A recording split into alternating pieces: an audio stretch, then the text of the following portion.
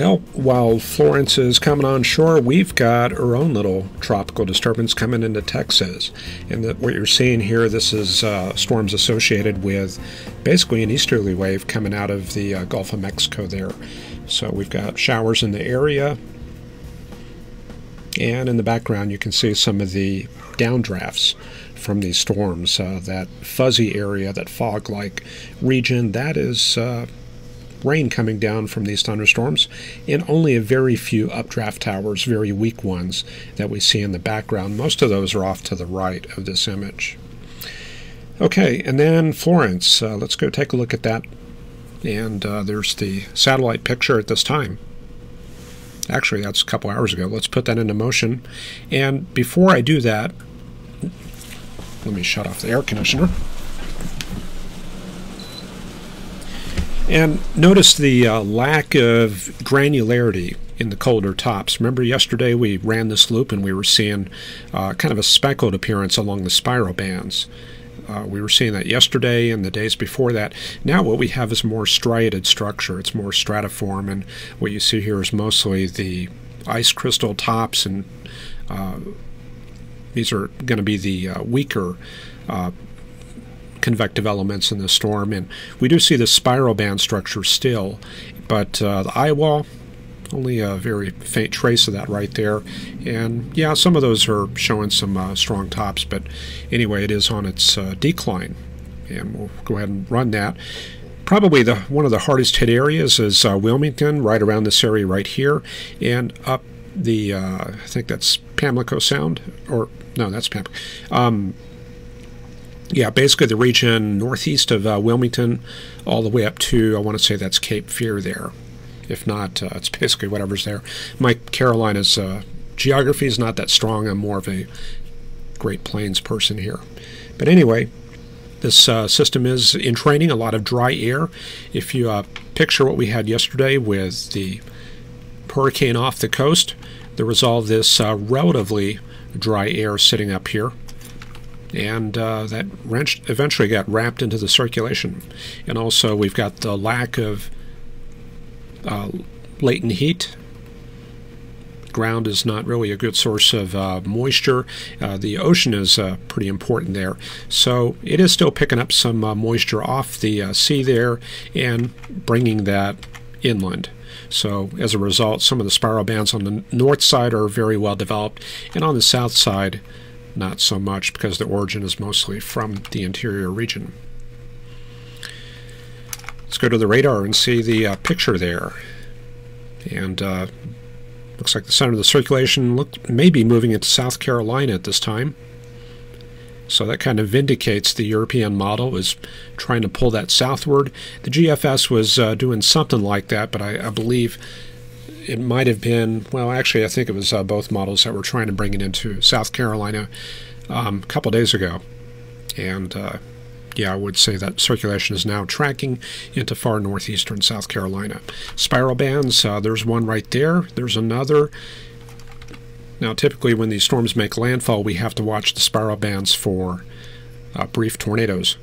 But it's been kind of a quiet evening here. And let's switch over to velocity and see the picture on that. And I'm just taking a quick look here for anything that looks like irregularities in the velocity field. That would be an indication of shear, and we looked at one example of that yesterday. And I don't really see anything. It looks fairly uniform.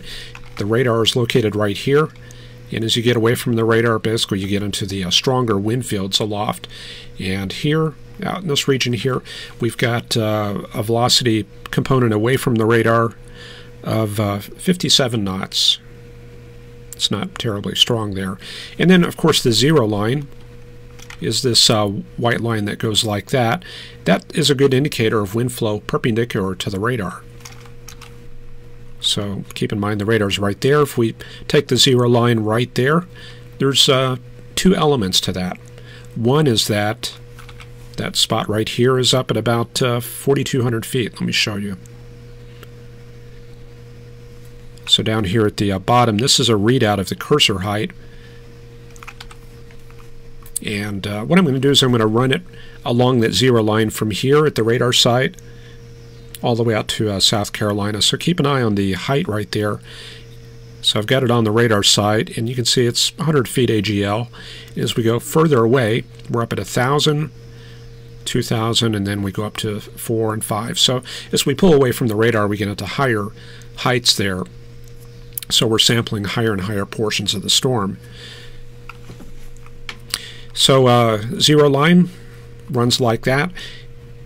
And the other aspect of that zero line is anywhere along that zero line, the flow is likely to be perpendicular to the radar. So radar's right here. If we take this point right here, the winds are likely flowing like that. Same thing at that dot right there. But there's a little bit of curvature on that zero line, like right here. Well, even up here, the wind flow is perpendicular to the radar. So what's happening is there's a slight twist right there. The winds are a little bit more southeasterly at that spot right there. Now on the other side, got to keep in mind the center of the circulation is way down to the south.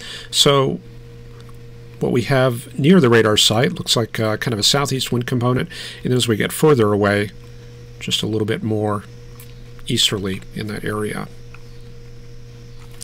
Okay, I think before I did this I should have pulled up the Wilmington radar. I didn't really think about that, but anyway, we do have a fairly good presentation of the storm right there. And spiral bands, that's where the heavier rainfall is falling, and there's been up to about 15 to 16 inches falling across parts of southeastern North Carolina there. Okay, let's keep things moving on, and let me just check in on chat, make sure things are looking good there. So yeah, we are on that drawdown as the system moves inland and it gets torn up by friction and lack of heat and moisture. Let's see, we got Carl Burkhoff here, Shirley Keast, Funwood Tech, and let's see, Carl Burkhoff reporting 77 over 67. Erica Baker, Southeast Kansas, 89 over 69. David Lombert, 88 over 72 there in the Little Rock area. Got Erica Baker and Sue M. Funwood Tech. Adam Davis. Sorry to hear that you're not feeling too well there. Bill K. in Atlantic City. Oh, okay. Yeah, Adam Davis. So you're actually feeling better. Okay, that's definitely good news. All right. Let's go ahead and jump right into the sequence. Let me get this centered here. So, yeah, starting out there, there's our there's Florence coming inland, and it's now a tropical storm. Got 60-knot winds in there, so it's just on the verge of hurricane strength, but it is on the decline there. Pressure is 975 millibars, so it's lost about 40% of its pressure deficit there as it weakens, and it's moving to the west at 3 knots. And we'll just take a quick look at the track, and that's going to bring it inland. So some of the problems we're going to be looking at now, besides all the precip falling in this area right here, is going to be the interaction with the higher terrain, and likely we're going to see possibly a bit of flooding in western North Carolina, around the Knoxville area up to western Virginia, and then on up to the Appalachian chain there.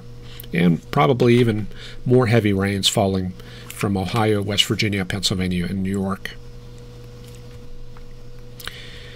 We still have the tornado watches in effect. There they are. Tornado Watch 374 is out, and one more along the coast. But let's check out the tornado reports. And I think we're just seeing that one little tornado report up there in far northeastern North Carolina. Public cited a tornado and tree damage reported. So, yeah, that's looking pretty good. And let's see what happened yesterday. Pretty quiet, so we got off kind of lucky with this hurricane. Okay, and got a couple of products we can look at. Let me pull up the Dvorak satellite. And we're going to start out 48 hours ago and just kind of look at the trend of the storm as it moved in from the Atlantic. And keep in mind the stronger, colder shades, those correspond to a stronger storm, especially when you have the circular pattern like you see right here. It's got kind of a donut appearance there. So the intensity picked up a little bit early on Thursday, and then we saw it gradually fall off in strength around midday yesterday. Started picking up a little bit of strength and then declining around midday yesterday, and then we saw it strengthen on Thursday, so it's been kind of cycling a bit here, but finally this morning pretty much did it in as it made landfall, and that's what you're seeing right about here.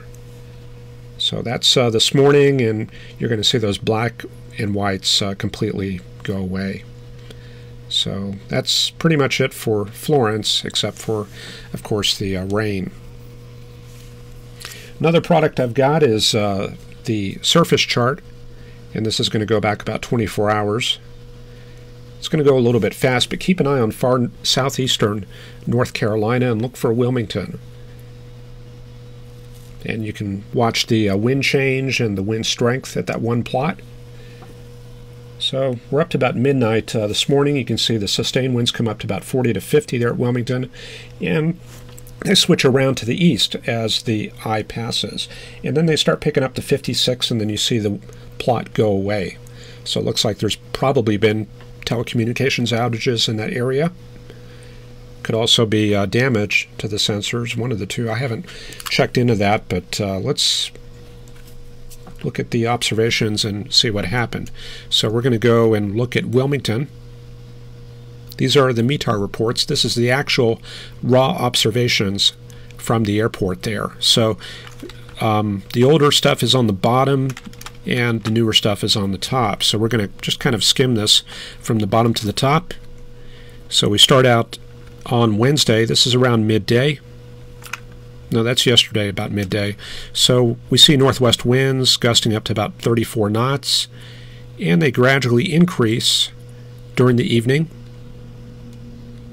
And then around, this would probably be about 5 a.m., no, 6 a.m.,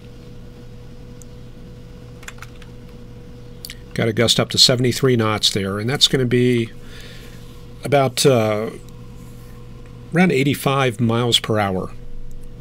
And you can see the visibility was cut down to 3/4 of a mile in heavy rain. And the winds were coming out of the north there, so obviously the eye wall was pretty much right on them. And then from that peak wind, let's see here, we got 91 knots, and you can see the wind direction starting to swing around from northwest to northeast as that eye passes very close. So this is pretty much the core of the storm right there. Temperature hanging on right there at about 75 degrees, 100% relative humidity.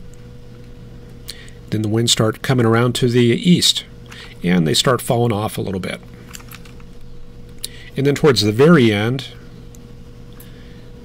let's see what happened here. It looks like they started picking up to about 56 knots out of the southeast. This would be about, trying to do these time conversions in my head, that'd be about 3:30 p.m. And that's about when we lost data. Looks like the wind was first to go, so we're left with temperature and dew point. And another thing that we want to look at when we look at these METAR observations is the pressure. And I would recommend looking at altimeter setting, and that's going to be these things starting with A after the temperature and dew point group. So what we see here, let me just backtrack, there's that 91 knot wind early this morning. Pressure was 28.62, and it was on its way up. In fact, I think we bottomed out with that 28.57 right there just before the winds peaked. So very likely this was the passage of the eye, and this was the eye wall on the northeast side. And then the pressure started coming up, and I think a lot of this was just the inner spiral bands coming over Wilmington there. And that's the story. We don't really know what caused that outage, and let me look at the surface map. Let's check that out. This is how things... In fact, let me update this. We'll get the very latest data.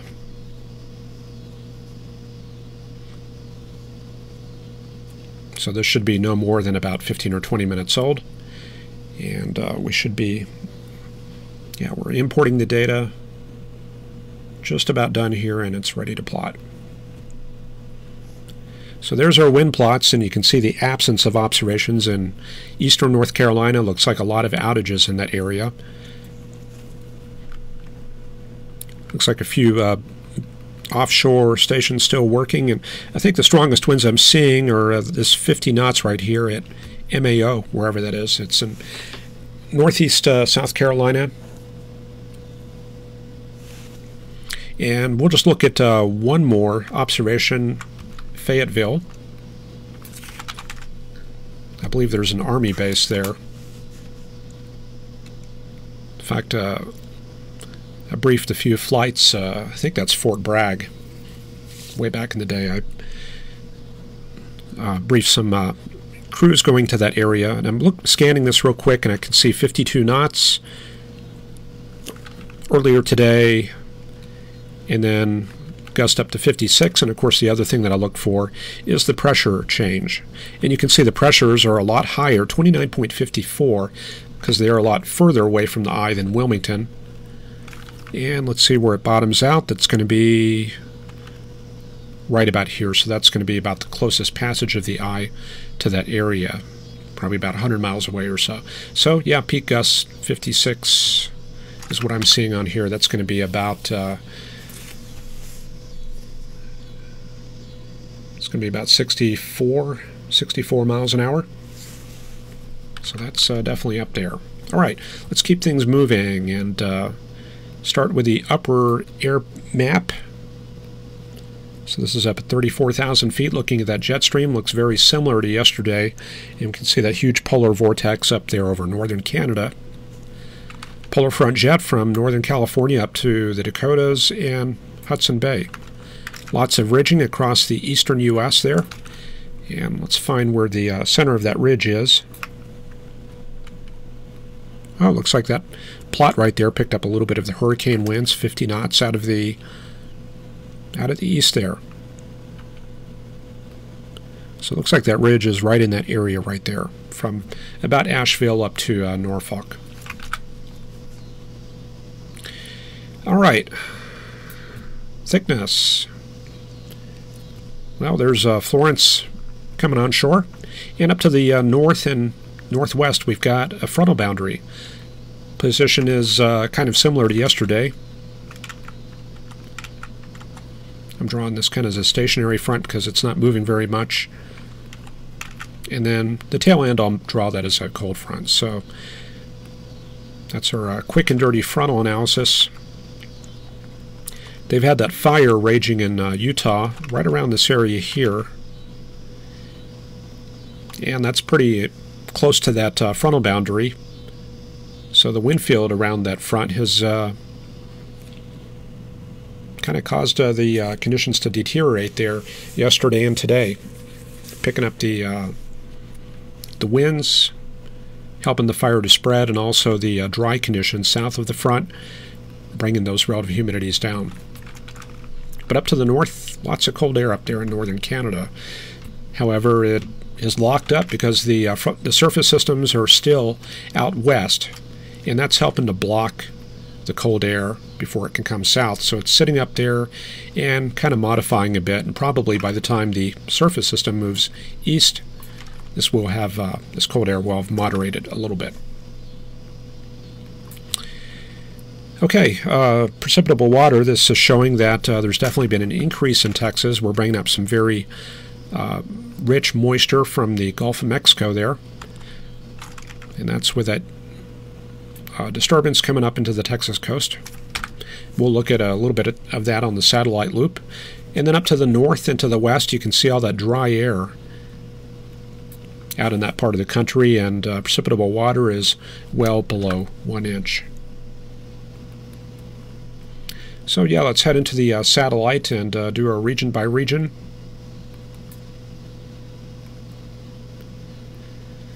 run this back to a little bit earlier today so we can pick up that hurricane. There it is right there, North Carolina, and then down in Texas you can see the tropical disturbance centered somewhere in this area right here. All right, up in the northwest, that fire really stands out. Let me get back to that. There we go.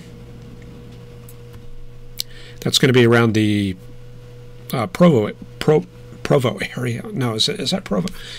No, I'm thinking of Ogden. Yeah, I think that is Provo right there. And pretty good plume of clouds coming away from that. And then out to the west, we can see the cirrus associated with the polar jet. And embedded in that cirrus, some gravity waves, mountain waves. So that's an indication of possible turbulence, especially in proximity to this warmer air.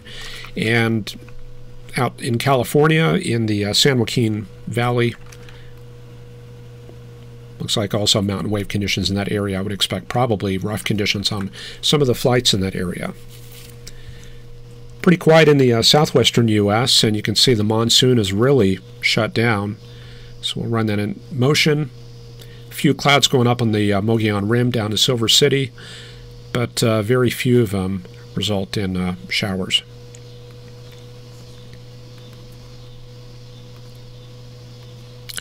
For the northern plains, we've got a little bit of low cloud. That's a big stratus and stratocumulus layer with some embedded storms up in the Bismarck and Fargo area. And then also we've got a little bit of cloudiness associated with a polar front jet right in that area, some cirrus and altostratus moving through that area. And then out over Wyoming, some smoke from that fire in Utah. The stratus and stratocumulus probably associated with cold air advection. Maybe a bit of overrunning because we know that front is somewhere in that area. All right, down in Texas, we can see that disturbance. Run that into motion right there. Some good thunderstorms in the Houston area, Victoria, Port Aransas, and of course we catch a bit of that up here in North Texas. Going out to the northeastern U.S., lots of clouds over the northeastern U.S. Looks like the mean flow is some kind of light southerly, but overall pretty quiet in that area of the country. And then, of course, down to the south,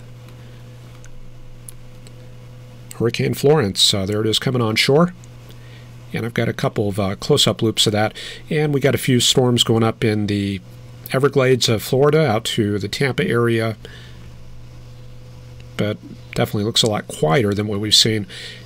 You can see the lack of storms in southern Georgia, Jacksonville, and that's probably due to some drier air infiltrating southward.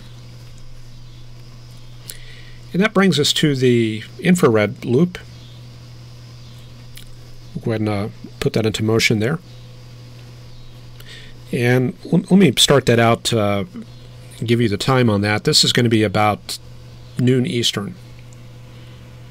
And you can see the cellular look to the clouds, and this is the eye wall right here in the Wilmington area. And you should see that start to subside as we go through the afternoon. So we're losing some of the strong convective nature of that, and pretty much nothing left by the current time there. So that really went into a decline very quickly during the day-to-day. But yeah, this has got a pretty impressive outflow pattern, and by outflow, take a look up to the north, and you'll see that these spiral bands are they're not swirling into the storm like that. They're actually moving away and outward. They're moving like that. And that's because you've got all that air rising in the storm, and it has to go somewhere once it reaches the stratosphere, so it tends to move away and outward. So a lot of the spiraling is actually air moving away from the hurricane. A lot of people don't really make that association, but these storms do have a very three-dimensional structure. You got the air spiraling into the storm at the bottom and air flowing away on the top.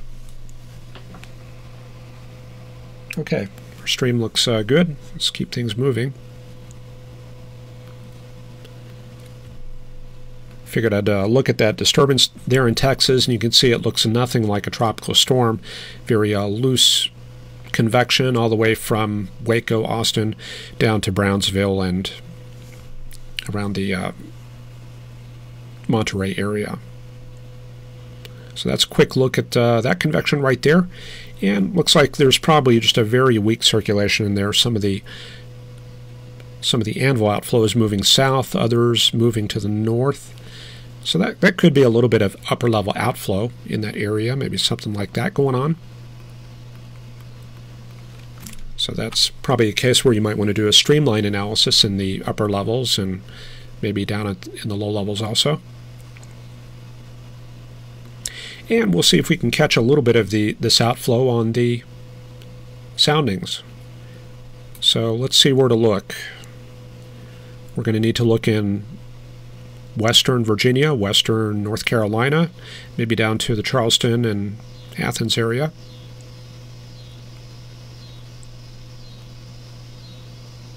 So we'll bring up the soundings and take a look. Okay, we'll try Roanoke, Virginia. And what I'm going to look for here is not only the cloud layers, but also the winds. So the cloud layers, looks like the base is on that about 30,000 feet. Typically the outflow is very, very high in the troposphere. Often on the 300 and 200 millibar charts, we may not even see it at those levels. You might have to go up higher, up to 150 or 100 millibars. So let's see what's going on. In fact, let me zoom that out just a tiny bit. There we go. So keep in mind this is northwest of the storm. You can see the northeasterly winds. This is air spiraling into the storm right there. And then we see northerly winds here, and then they flip. Right about at that level, that's going to be about 34,000 feet. And then they become southerly. See that switch there from southerly to northerly. So that's where we're catching the outflow, up at about 35,000 feet and upwards. Let's try another example. Let's try Greensboro. That's going to be a little closer to the storm. And we can see what looks like inflow all the way up to about 35,000. We get above that, we do catch the outflow. And then we pick up a little bit of northwesterly winds, maybe a different circulation going on above that. And we'll try one more. Let's try Atlanta.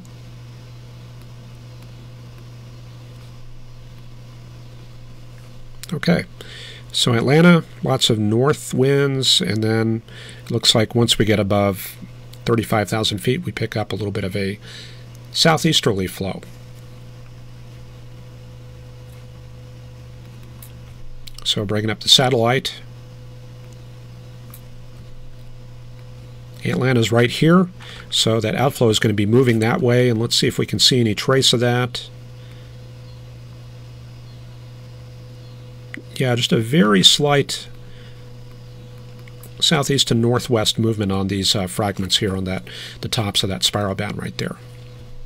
Okay, so that's an example of how to synthesize the satellite with the soundings during a hurricane situation. All right, well, I guess enough of the technical stuff. Let's start looking at the forecast. And I forgot to load up all these products, so we'll just work with what we have here. So these may be a little bit different than what we had last night. So the NEM, this is showing the big subtropical high centered over Illinois there. And then going through the day tomorrow, system is trying to move northwestward, but it's hitting that subtropical high up over Chicago, so that's slowing down the movement there. And then going into Saturday and Sunday, our system starts falling apart there in eastern Tennessee. And it finally starts getting close to that zone of prevailing westerlies up there in the Great Lakes area. And so that should help draw the system northward around Sunday ridge is hanging on pretty tight across the southern U.S. into the southwest, so should see hot temperatures from Oklahoma into New Mexico and into the Tucson area there. New trough coming on shore there around Sunday, so a lot of lift working on this area. And then the very end of the sequence shows that trough lifting northeast into southern Canada. So that ridge is really hanging on strong. Southwesterly flow in that area in Montana, Wyoming, Idaho, that should keep some of that cold air up in Canada blocked from going south. And just a quick look at the NAM there. There's the system working into the northern parts of South Carolina. The system circulation is gradually weakening, so we're pretty much done with the 100-knot gusts, and we're going to be dealing with probably 50s and 60s tonight, and then probably a little bit weaker tomorrow. There it goes.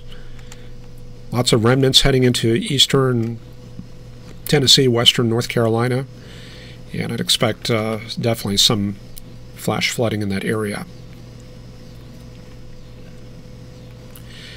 Yeah, it's time to look ahead, so let's check that out. Precipitable water from the GFS. You can see how the higher precipitable water is piled up in the center of that storm. So these systems, they carry an impressive amount of moisture. This corresponds to probably about 3 inches of precipitable water, and there's continually more coming into the storm. Also across Texas, looks like over 2-inch amounts. So that's helping to generate the storms in that area. And we're going to see some of that moisture surging northward in Oklahoma and Kansas. And as we get towards early next week, low pressure up there in North Dakota. Looks like probably a weak frontal system extending southwestward, so there's not much movement on this. And part of the reason for that is the southwesterly winds. So that's keeping the polar front just kind of in place in that region. And then going forward into Monday, polar front in this area, you can see the main baroclinic lobe pulls up into James Bay, and then we get another one forming in the Denver area. So these are just kind of like ripples moving up the boundary. And then going into Tuesday, Wednesday, we see that moisture surging north, and looks like maybe a bit of a warm front developing, or maybe a stationary front up there in Nebraska near Interstate 80. So that's a good pattern there for convective weather, maybe in this area right here. And upslope. I don't know if you can see the black isobars in South Dakota and Nebraska, but there's easterly flow down there at the surface. This is on Wednesday. So we're bringing this very high precipitable water westward. As it flows up to the higher terrain, we get lift, and that's a good pattern there for showers and thunderstorms in that area. I can also see some higher precipitable water sneaking up there in Arizona, so I don't know if that's going to recharge the... I don't know, it's not really a monsoon, maybe a weak monsoon pattern. Kind of looks frontal to me. Anyway, moving forward, I'm looking for the next change. Yeah, we've got one little piece of that cold front surging southward on Friday. Looks like some storms going up along that front all the way down to northwest Oklahoma, maybe a dry line setting up in West Texas from this 1030 millibar high up in Canada. So here comes some cool air coming southward. And flowing northward, high precipitable water. That's going to be a good setup for rain in northern Arkansas, southern Oklahoma, and parts of North Texas and Louisiana. And then going into next week, I guess it'll be about 8 or 9 days from now, that boundary just kind of sinks southward into the southern U.S. You can see the massive dry out as we get into late September across much of the Midwest and northern U.S. And pretty good high moving into the area, so it's starting to look a little bit like fall here. Okay, and we were looking at the possibility of Isaac coming up into the Gulf. I didn't get the European model, so I'll just see if it shows up on the GFS. We're looking in this area right here. Let me move this up a little bit. Okay, checking out the Gulf, what's happening, kind of light and variable wind flow early next week, and then, yeah, we start picking up easterlies right in this area around the 18th or 19th, and about the 20th or 21st is when the European model was trying to bring that northward. And not a hurricane or anything like that, probably just a weak tropical depression. Looks like the GFS may be picking up a little bit of it right there. And yeah, I guess maybe some of that surges up into Texas around the 21st. So I guess we're probably looking at increased chances of rain going into late next week into the weekend. And yeah, it's feeding that frontal system. So things will probably get interesting once again about a week from now. And then towards the very end of the period, looks like I was trying to bring a little tropical system into Florida. There it is. This is 384 hours out. This is September 30th. So likely this isn't going to happen, but it gives us some indication that maybe things are still kind of active out there in the southern part of the North Atlantic. And is that it? I think, yeah, that's all the charts there. And we're 38 minutes in, so I guess I'm probably done here. Let me take one last look at chat. And let's see. Zalcuda reporting windy and rainy in Raleigh, North Carolina. Not too crazy. Had some brief power outages. Willie Greenway there in Georgia made it in. Got Mike R there. Hello to Mike R out there in San Francisco. Fort Bragg. Okay, yeah. Thanks, JT. Mike R reporting cool and partly cloudy there in San Francisco. Feeling like fall. And yeah, California is on the other side of that frontal system. Let me just pull that up real quick.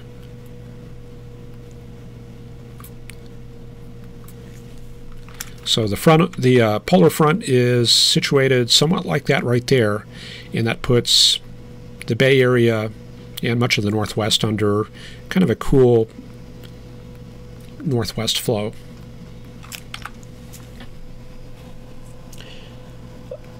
Storms and Saugai. Looks like the wind pattern's holding a midsummer setup. Misty sowards. Tornadic or rotating storms. Well, most of that's over. A lot of the convection is subsiding, so we're probably not going to see a whole lot more of that, but tornado watches are indeed still up. Appreciate that, Justin Pulliam. Glad you like that red book there. Carl Burkhoff mentioning Florence had a stronger wind field yesterday and there were some circulations. Funwood Tech pointing out the radar evaluation. Yeah, that's a good point. We've went into some detail on that last night, so pull up that video from last night and there's a good radar presentation that shows you some of those embedded tornadoes and how to find those. And I'm not too sure how many of those were actually verified. That would probably have to wait a damage survey, but at the very least there were circulations in there, very strong circulations, and maybe possibly some weak supercells, maybe some wall clouds embedded in that.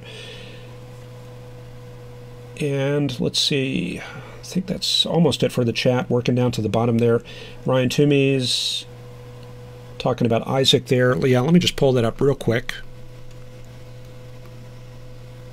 Isaac is now tropical storm. There it is right there. Winds 35 knots, 1,002 millibars. So that's almost normal pressure. That's just kind of a very weak system. And there it is. But you can see the gradual curvature as it moves past Jamaica, becomes a tropical depression, and then we should see that start to appear in the Gulf there. And I believe that this area here, this environment here, is under a lot of shear.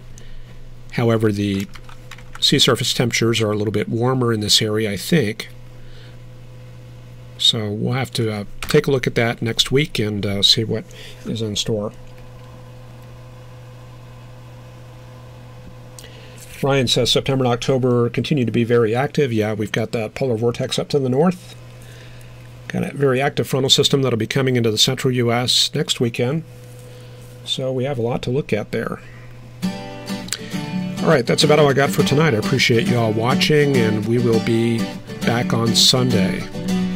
So we'll take a break tomorrow, and we will see you then and talk about the upcoming week. Thanks, everybody. Appreciate you all joining, and we'll see you Sunday. Bye-bye.